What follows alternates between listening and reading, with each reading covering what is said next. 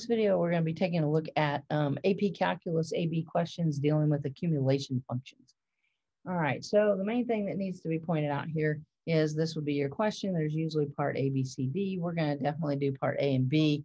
C and D is relatively straightforward, so we'll probably just do A and B here. All right, now on the original question, this graph is labeled graph of F. So this graph of G prime that I have typed right here is not originally on there. They want you to know what this notation means. All right, in the directions, all right, of an accumulation function, you're probably going to see something very similar to this. All right, now if you can read this and you understand what it means, then that's how you can conclude that the graph of F is also the graph of G prime. All right, now taking a look at this, we integrate the derivative to get back the original function, all right, because they're inverse operations. So we integrate the derivative to get back the original function. So if my original function is G, then this F right here also has to be called G prime, another name for it.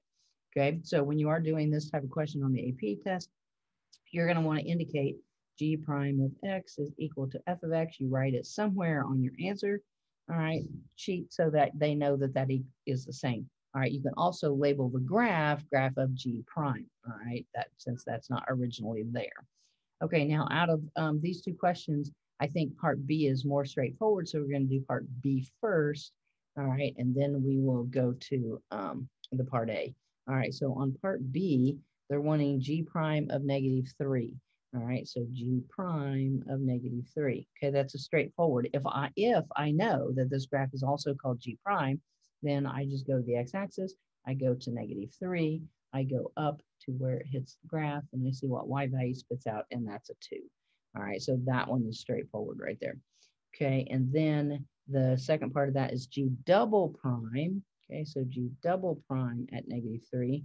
All right, well, stop and think about this. If I have G and I'm going to G prime, I'm basically taking the derivative. Okay, so it's there again. If I am at G prime, this graph is G prime, and I want the G double prime, I just need the slope. I take the derivative. All right, I need the slope. All right, so in other words, for this one, I need to find the slope at -3.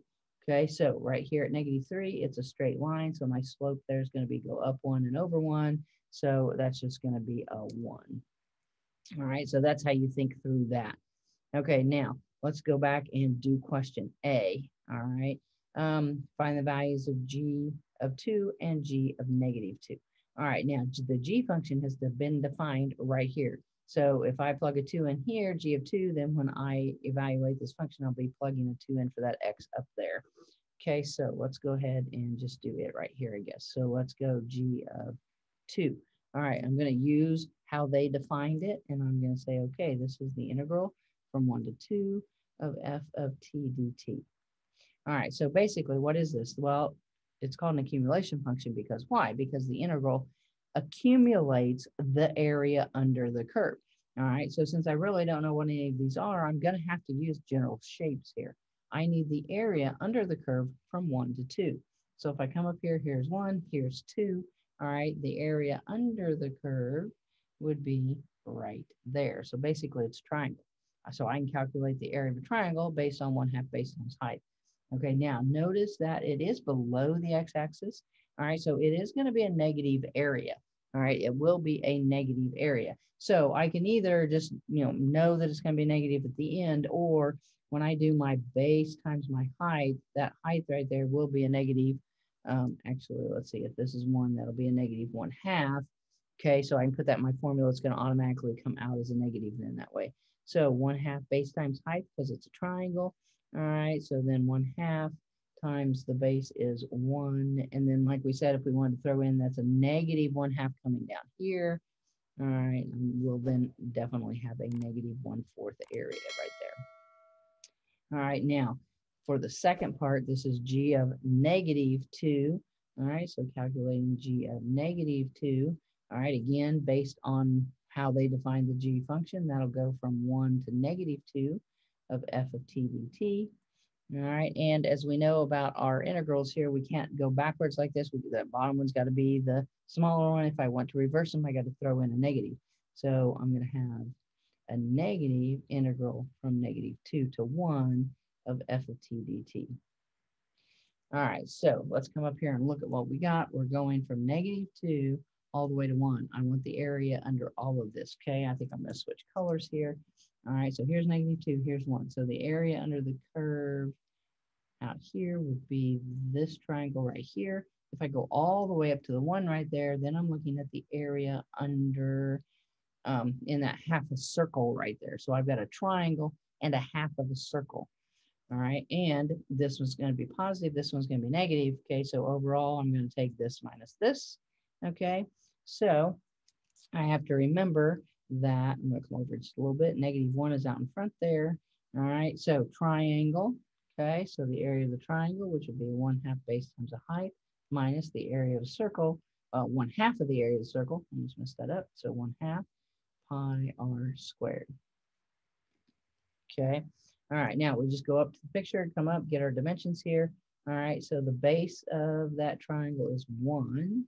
So -1, 1/2 times a 1. The height is 3. And then minus a 1/2 pi. And then the radius of that semicircle right there is going to be a radius of 1. So that's just going to be 1 right there. Okay, so we have then a final answer of a negative distributing that, -3/2. Negative times negative would be a plus pi over 2. Okay, so accumulation functions, all right, as long as you understand that accumulation function tells you that this is also called the graph of G prime, that helps tremendously. All right, you can use basic shapes of basic geometric shapes to calculate the area of anything for the graph of G. All right, and then G prime and G double prime, all right, is pretty straightforward as well. All right, C and D there is just talking about some horizontal tangents. All right, we know that horizontal tangents are where the derivative, all right, what's horizontal tangents of G? So where G prime is 0, okay, well, horizontal tangents would be there and there then, okay? So that was pretty straightforward. And your reason is because if it's a positive or negative, this goes from positive to negative there. So when the derivative changes from positive to negative, you know you have a relative max. All right, right here at 1, it's negative and it stays negative. So there's no change. All right, so this here at x equals 1 is neither a max or a min because the sign doesn't change. So again, straightforward there. All right, and then part D there, points of inflection. All right, points of inflection are going to occur wherever, again, that the f prime changes. Well, if this is the graph of f, all right, f prime would be the derivative there we could look at, or g double prime, whichever way you want to look at it. So your points of inflection are going to be here at -2, all right, and then here at 0, and then here at 1, because I go from my derivative of f goes from positive to negative here, it goes from negative to positive here, and then it goes from negative to positive here. So you've got changes there. So those are straightforward. We didn't really need to write anything down there. All right, the main two things are the part A and part B.